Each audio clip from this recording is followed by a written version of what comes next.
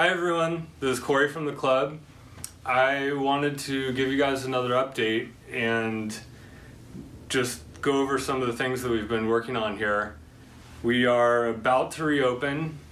We are 144 days into since the first closure that was issued on March 16th.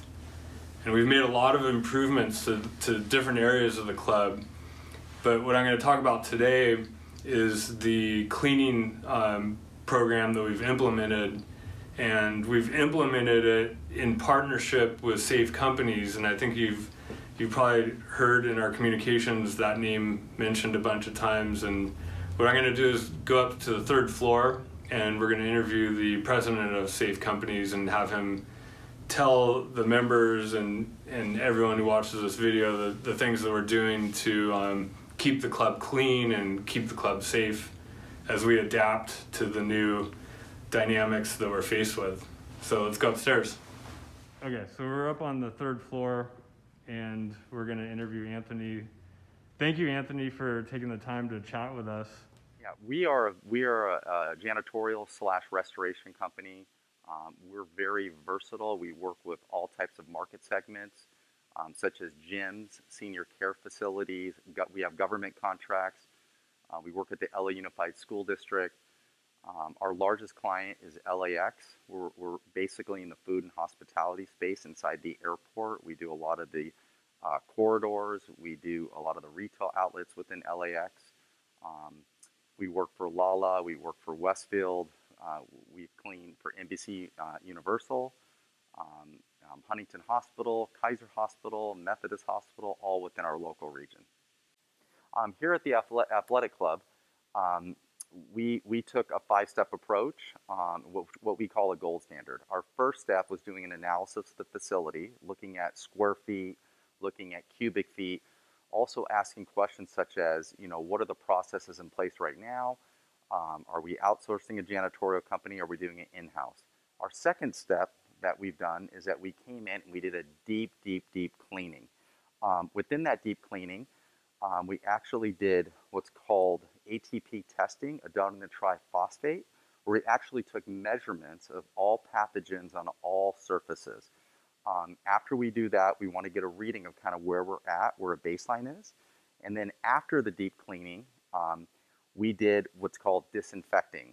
We did a disinfecting protocol. And after the disinfecting, we put on barrier products, which is an antimicrobial coating. For those of you who don't know what barrier products are, my simplest analogy is very similar in the world of how you Scotch guard a carpet or how you put Teflon on upholstery. That's a barrier product that puts an antimicrobial protection on any type of surface for 3 to 6 months. It's fantastic. We also just didn't tackle touch point surfaces. We focused also, we cleaned out the coils, and we really wanted to tackle airborne pathogens throughout the facility. So we cleaned out all the coils through all the HVAC systems for the entire club. We put in a product that's called, a proprietary product that's called ProCure, and what that does is that it disinfects and it kills pathogens within the air during the process. So we really feel here at LA Athletic Club, we've really, from the restoration process, it was really fantastic. The third step, what we did is we documented that process.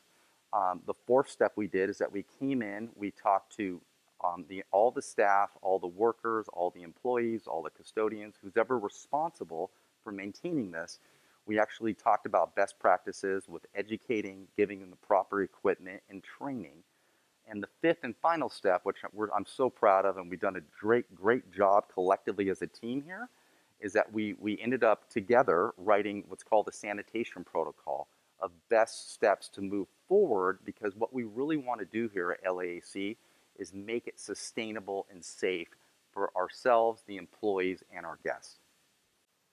What gets measured gets fixed here at LAAC. I'm really excited here because what we've done is we've instituted ATP testing on a monthly basis. So we just don't want surfaces in the facility to say it looks clean. We actually want to measure it, and we want to actually prove and have documented protocol that it is clean.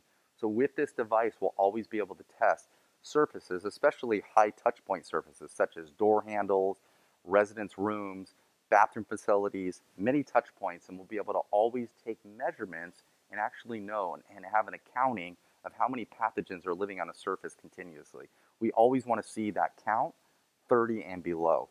And I'm excited, I'm very confident we're going to be able to do that and execute that here at LAAC. I've been so proud of the staff at LAAC. They've really adapted, they've learned. They were already pretty much experts with proper cleaning protocols already, but just in the new safety protocol, in this new world of safety we're living in, I've been really proud of just the work they put in.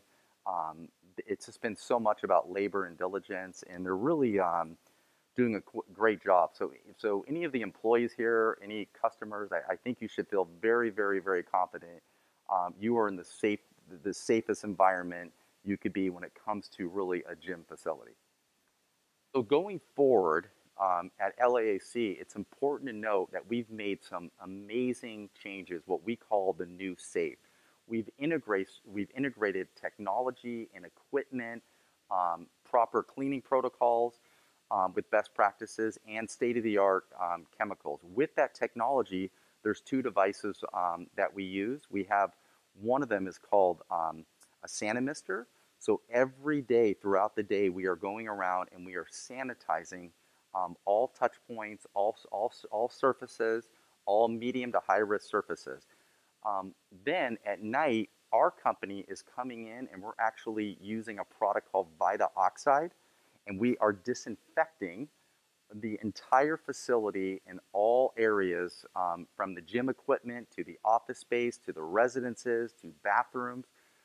So to potentially probable areas of guests coming in and out, we are tackling that every single day with Vita Oxide. One of my favorite products with Vita Oxide is that it's got something called chlorine dioxide. So when we're spraying at night, it's actually another tool in our shed that we're using to kill airborne pathogens on top, not just the touch point surfaces we're directing it at. Here at LA Athletic Club, I'd like our guests to know what we've instituted is a product called Simix. What's so wonderful about Simix is that it's a sanitizer. Sanitizer is very much different than a disinfectant. A sanitizer in a dwell time is anywhere from 3 to 30 seconds, where a disinfectant, which we use at night, takes anywhere from 5 to 30 minutes. What's so wonderful about Simix is that it's a hydrogen peroxide-based cleaning product. It's non-toxic, it's hyperallergenic, it's approved by the FDA. This is a fantastic product that we are actually spraying and cleaning the facility all day long, even when guests are here on site. One of our favorite, there's many different ways and methodologies of how to disinfect. One of our favorite ways to disinfect here at LAAC, what collectively as a team we've come up with, is by using what's called dry vapor technology. Anything over 212.5 degrees scientifically is known to kill 100% of pathogens, viruses, microbes, bacteria, etc. So with all the locker rooms, all the bathrooms at night, we will be cleaning all those facilities with using dry vapor technology. And the amazing thing about that is that it's so ultimately safe because you're not using chemicals. You're fighting biology and science with science and biology. So I'm really proud here as a team collectively amongst the LAAC staff and safe companies, we are using dry vapor technology as one of our cleaning protocols and methodologies for disinfecting.